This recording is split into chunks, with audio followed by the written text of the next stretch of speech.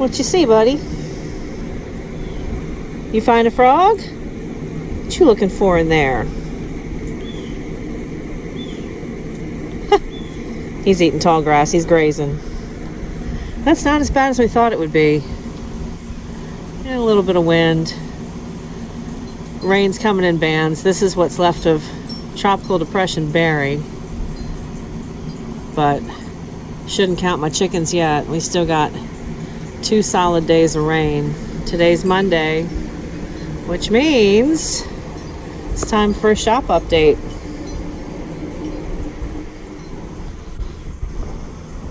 Everything's getting watered real well. Well, hey, that's starting to ripen up. Okay. Good deal. About time.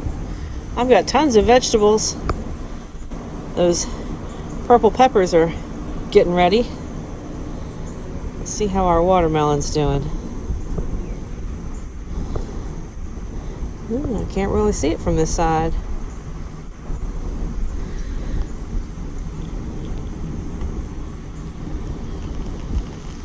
There it is. Right there. Not bad.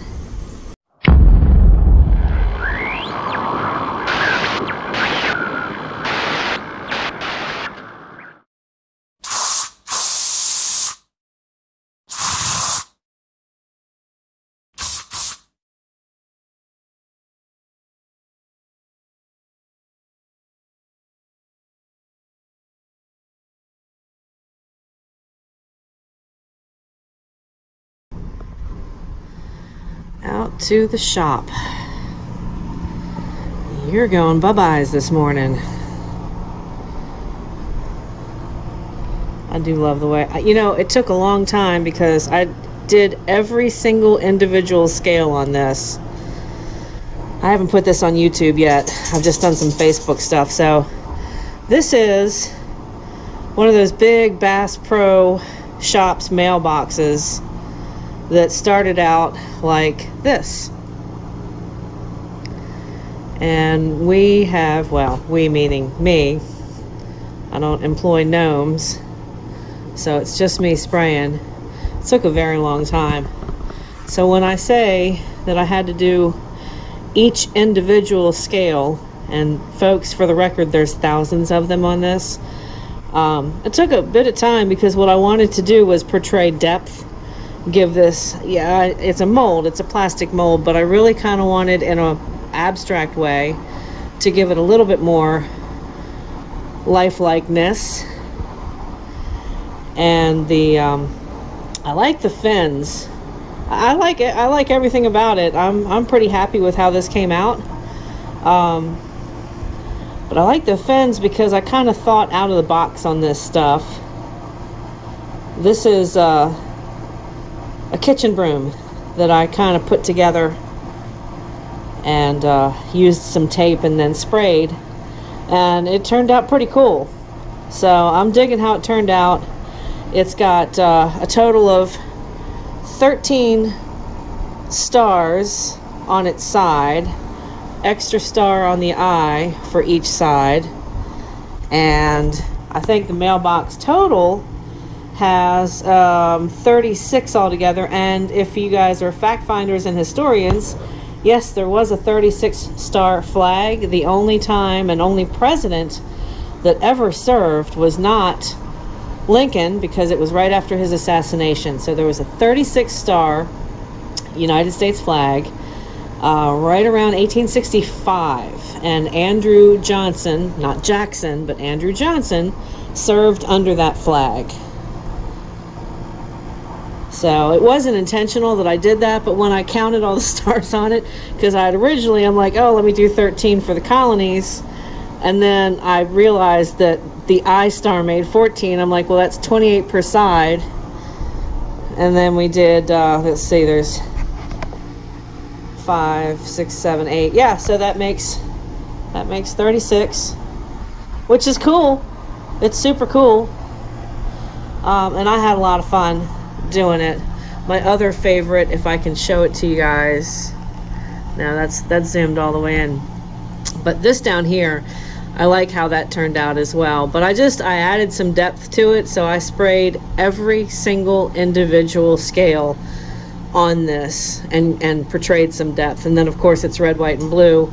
This is going to my friend Dirk Frackelwack, the Buffalo Man in Kansas, on his sprawling ranch at his newly built, can't even call it a man cave, it's a cabin. It's gorgeous. I've been looking at pictures of it, and I hope your guests really enjoy this. He's built a multiple acre pond, can almost call it a lake, and it's well taken care of. And someday, I promise you, I'm going to get up there and fish it. But in the meantime, we got some lures to talk about and some patterns, so let's get into that. Back over here at the finishing desk, we've got quite a bit to go through. Pretty sure since last we talked I showed you guys this one. Certain I did, so I'm not going to spend a whole lot of time on that. If I didn't, I apologize, and you can shoot me a note in the comments and say, hey, you screwed up, I didn't see that last time. But I'm gonna pull it in a little bit closer for you guys. I'm actually completely hands-free here. I've got it up on the Manfrotto tripod today, and I normally only use the tripod for stuff like pours and spray sessions and all that stuff, and when I'm outside filming, it's got my Nikon on it.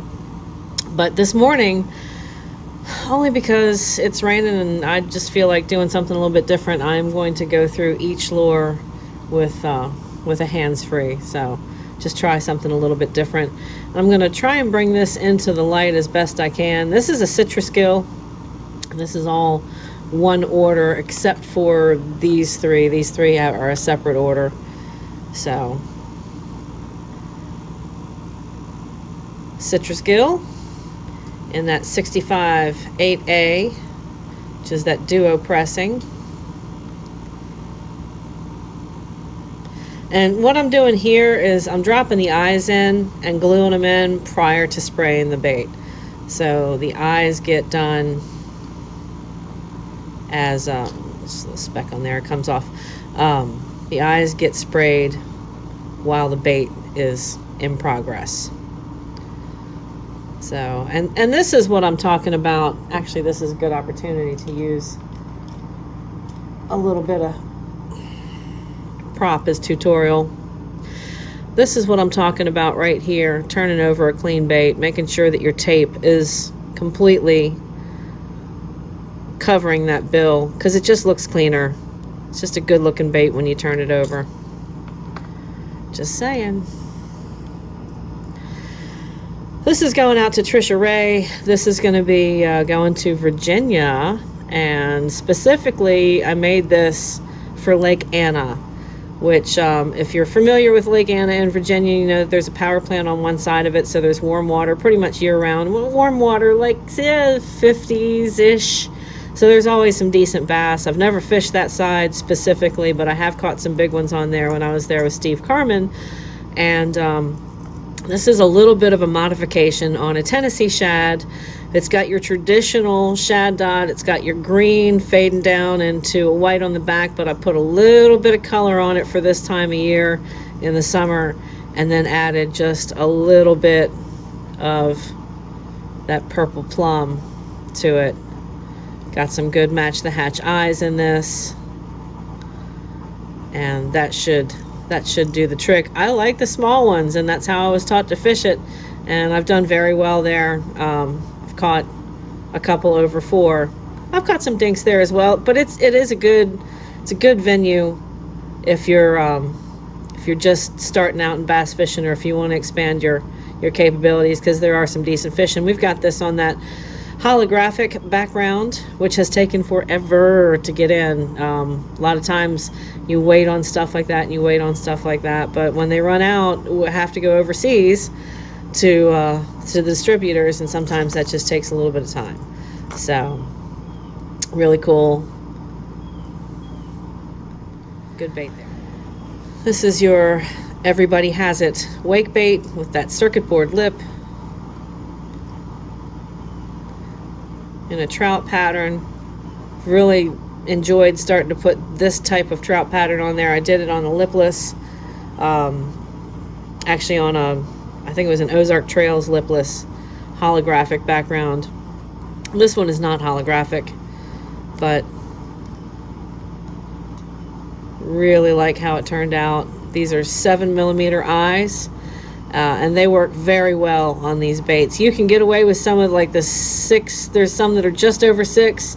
They're odd sizes, they're not actual millimeters, they were pressed in fraction of inches, so usually your quarters are close to your 6s, but this is a little bit over that. So this is that 7mm Fish Skulls Living Eye in earth color. This is the earth color.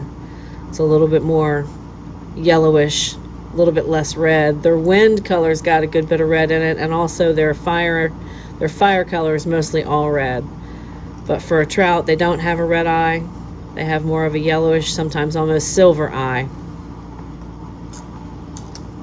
I don't know. You guys have seen this a bunch of times, but we're going to show it to you again because I just made this one. This is that beautiful, one of my favorites, one of y'all's favorites too, green sunfish. On an LJ MD 50 pressing. This is that Ozark.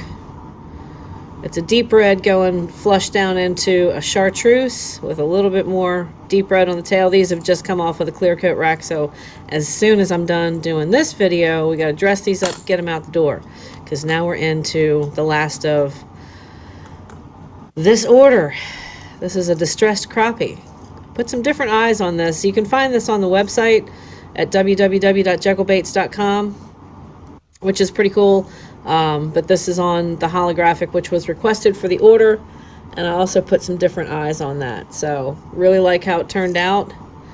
I've got those red stress veins underneath, so this looks like a seriously distressed fish. That's the whole purpose, but like how it came out. Lake Ontario, also on a holographic. Well, most of these are, if not all of them, are on holographics.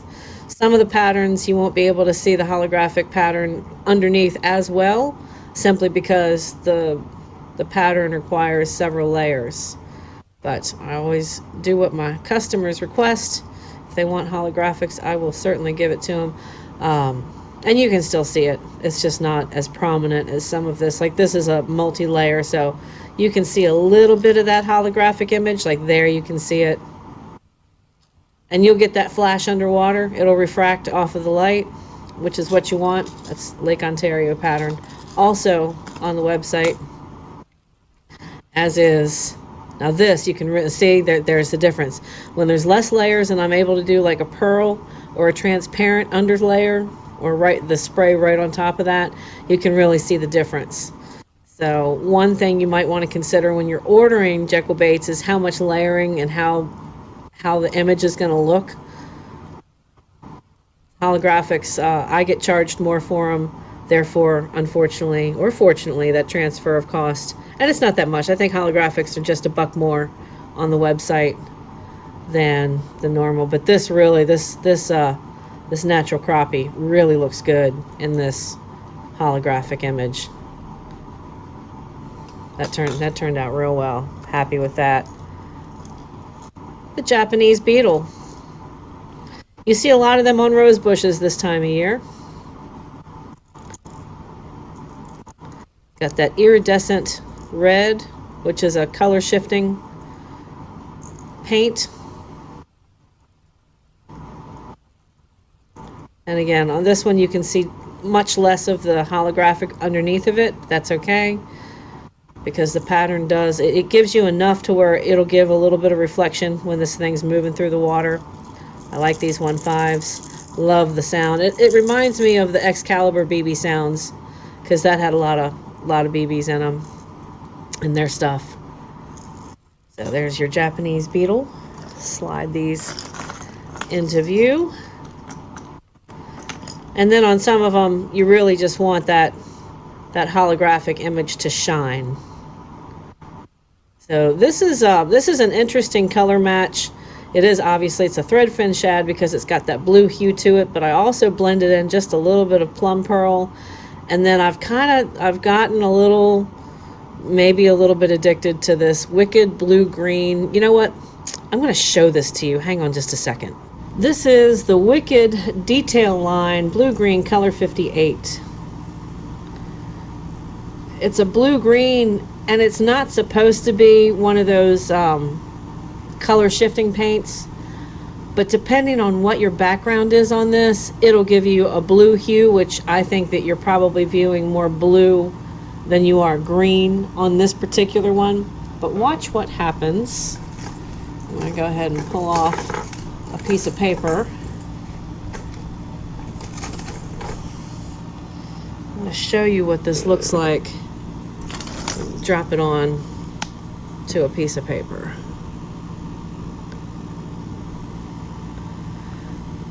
It is the coolest shade. And see, you can see that green in there start to come through. It's almost like an ocean color of aqua.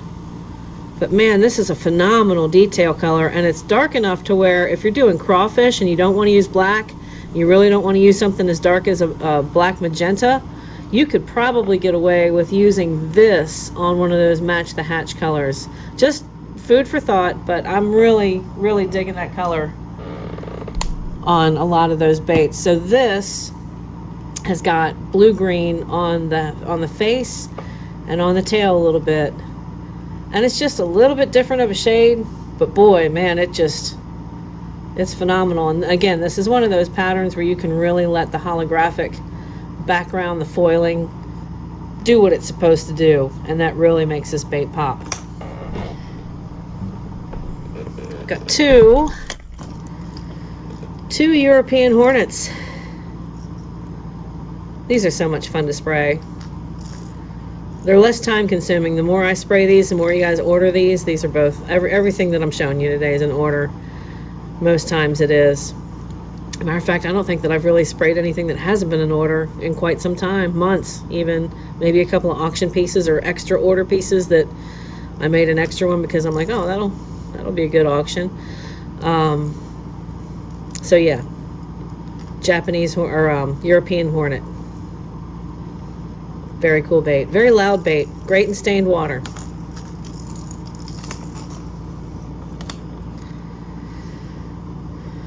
Arkansas River Craw.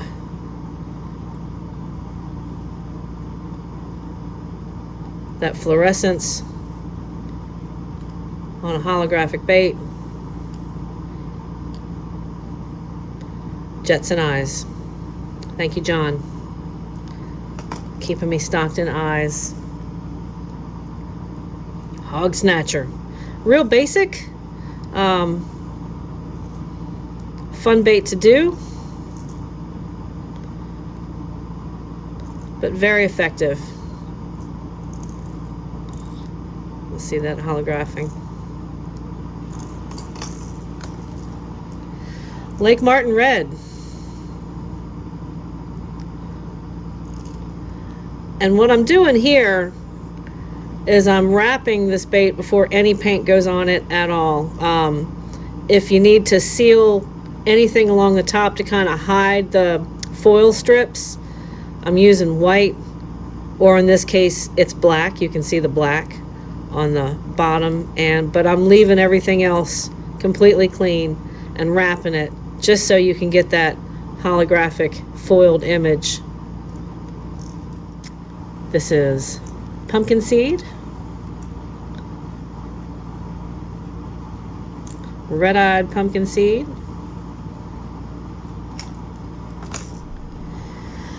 this is Baby Garter Snake. I haven't done one of these in a while, and they're so cool to do. I love doing this pattern.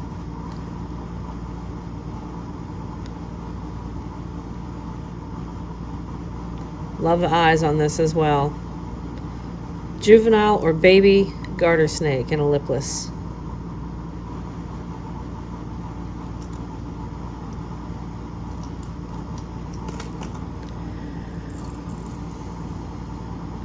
The reimagined Norfolk Craw.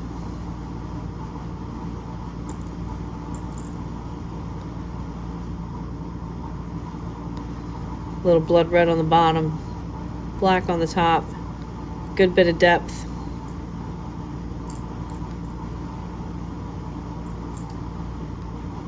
On an LJMD 50 pressing.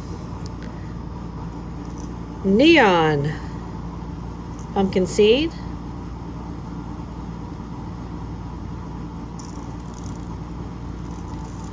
And when we say neon, it's all fluorescent colors. You got that fluorescent yellow pop on the bottom. It is a hologram. Again, all these are holographics. And then that orange into red fade. And this is a metallic blue that I've used on this. This is the Spectra Tex. Really good colors. A little tricky to use, but don't reduce them. So you have to spray them with a little bit higher pressure. And then last but certainly not least, the Deep Water Crawl. So I'm going to boogie out of here. I've got to box these up, get these cleaned up, dressed up, and out the door in a great big bass mailbox up to Kansas. I hope you guys have a fantastic week. I'm going to be doing updates. I've got a spray session coming this week, which is a good one. It's going to be a two-part, so I get lots of questions. So the two questions that we're going to knock out is, how do you do the money crawl? So I'm going to do a money crawl this week. And I'm also going to do a popper. Not the gill-through popper, just the regular popper, because I've gotten tons of questions lately. I guess after I did this one, I got a question on how do you put this into clear coat and not have all the clear coat pull up in here. So we're going to answer that this week for you guys. That's going to be coming midweek probably, the spray session and the FAQs and questions and all that good stuff. I'm going to do my best to get that up by Wednesday or Thursday. So thanks for spending time on the channel. Thanks for hanging out at Jekyll Baits in the workshop with me this morning. Monday, but you know what? It's the start of a beautiful week because we all woke up breathing, didn't we? You guys have a great day, and I'll see you on the water or in the water, depending on how the hurricane does this week. Happy casting. We'll talk to you soon.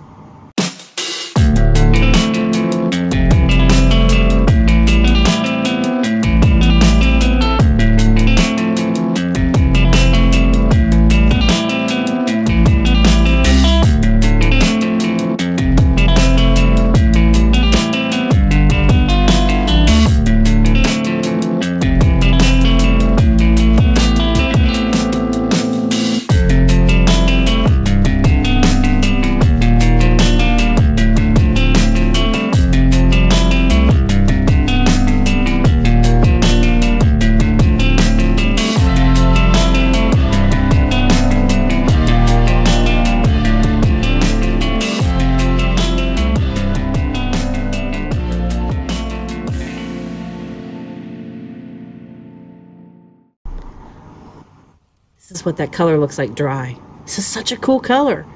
Seriously, y'all. Wicked. Blue-green. Just saying.